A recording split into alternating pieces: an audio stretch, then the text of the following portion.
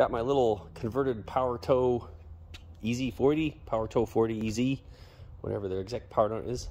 But converted to electric, 450 watt geared motor underneath from electricscooterparts.com.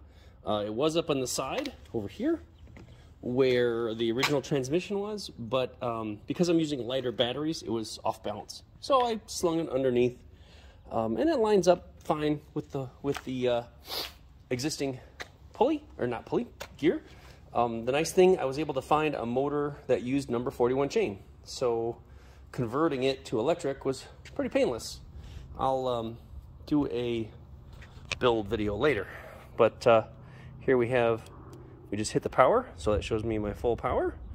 And I'm going to use pull. I labeled it push and pull, so that was easy to understand in the field. High is way too fast, so I may have to redo the wiring to get to medium here. High is way too fast. So low, and we're just going to hit the throttle a little bit. Very easy.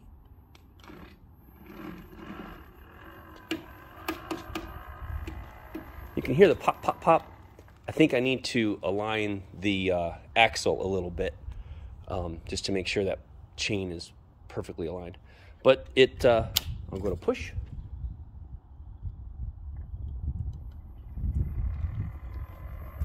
And I'm just babying the throttle because I'm one-handed here. But it moves it no problem. And I bought the conversion arms, so it's an old style PowerTow. So I had to drill to fit those arms, but those are the current generation of Cessna arms to get up over the straight tails nose gear with wheel pants.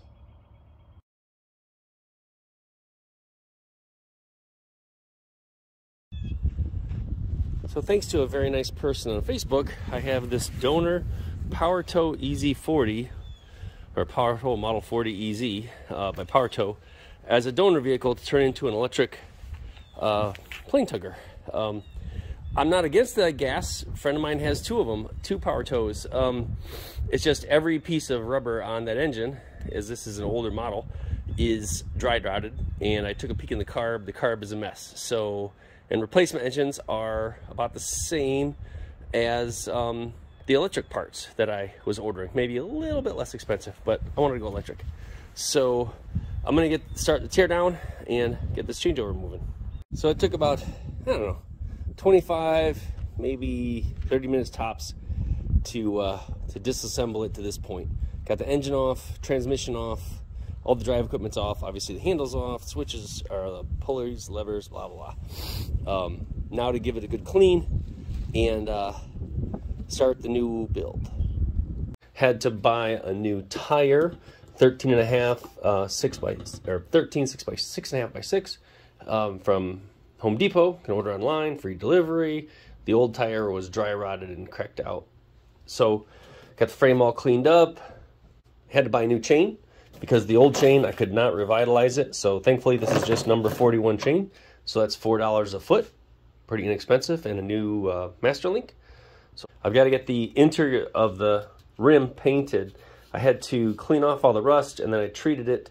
Now I'm ready to just give it a coat of a top coat of paint in there, replace the valve stem, and get this new tire mounted. Just like the tire, the valve stem was dry rotted out, so better to replace it and get it ready for new. Did get the motor mounted, got the chain cut to length, but I'm leaving the chain off so I can easily move the whole unit back and forth. I got this U10 size plastic battery box today from Amazon, and these two, let's see them bring Mighty Max batteries. These are 7.2 amp hour, 12 volt batteries. I would have liked an F2 connector, but the F1 connector is okay. The F1 is just a little bit narrower. But these two batteries fit in there nicely, and there's plenty of headroom above it. So I can mount my controller in the top of the battery box. I'm just getting ready to zip tie some of the wires out of the way that I'm not using, like the brake and the tail light. The charger lead I'll leave out, and there's a speed selector lead that I'm going to use just to go from high to low this speed controller can do that. It's pretty cool.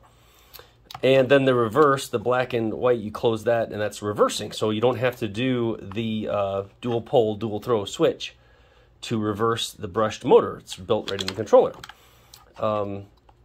My throttle has a battery level indicator. So that just goes into this red lead is the battery level. So that's just plugged into the positive side. I just throw a heat shrink around to protect it. And then the throttle connector and the power switch connector, what they call a key switch on the controller side. But so these are female spade piggyback connectors. Well, this is one. Particularly, this is a number 10 to 12 size. What that lets me do is set up for dual 12-volt float chargers. Because the charger sets up an independent circuit on the downside, you can run two 12-volt chargers even though the batteries are connected in series 24-volt. So the black marks the negative of this charger and the negative of this charger. So to them, they don't care about this other circuit. They're just worried about this circuit. So I didn't want to cut and tap and splice, blah, blah, blah. So I just wanted these connectors. I ended up buying a stupid set of them. So that lets you do that. Now I can leave these, even though you can see this LED is on, that just means the polarities collect. These are the Centec item 69955 from Harbor Freight, just the most inexpensive float there is. I use them on my motorcycles, tractors, everything else. They work fine. These are not gel cells. These are just strictly for lead acid batteries. So these are just little lead acids. Anyways, so I can leave these plugged in, and up at the hanger, then I'll just plug this into the wall and leave this connected on the Airplane Tug. So everything will sit there. And there's the power to the controller. So obviously making a lot more progress. I'm just about done. Hopefully I'll throw the chain on and get a chance to try it tonight. One thing I had to buy was this, sorry for the cluttered shop, were these arms, this arm kit from the PowerTow folks. And it's very nicely machined. It comes ready for the spring. If you do buy these on an older model, set up the drilling pattern differently than their directions. The directions, it must be different for the newer models, but it caught here. So what I had to do was put two washers, just as a little extra spacer to clear the original mount tube. If I would have drilled it back an 1/8 inch, probably would have been fine. But the front weldments have a lot of flashing on the inside, and this side won't fit. This side I was able to shove through and wiggle around and got in there. This side I'm going to have to file to fit. So just something to be aware of if you buy the arm kit from PowerTow. Earlier we said it was very well machined. It was great. What actually helped me on this part of the process is aligning the pins once you get everything together. And if you recall, I said I had to put two washers in to raise it up.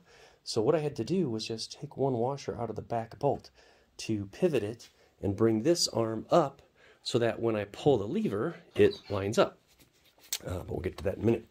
So my son helped me. It was a bit of a arm wrestle, but with a little soap and water, we were able to pop the tire onto the rim. Got the new valve stem put in there. The frame was just wire. I used a wire wheel and a drill. Remember, if you're using a wire wheel, use a drill, not a die grinder. Wire wheels are not made for high RPM, and it will go in your eye. So there's my soapbox. Anyway, everything was just wire wheeled off. Before that, I used acetone to clean the 40 years of grease and grime off.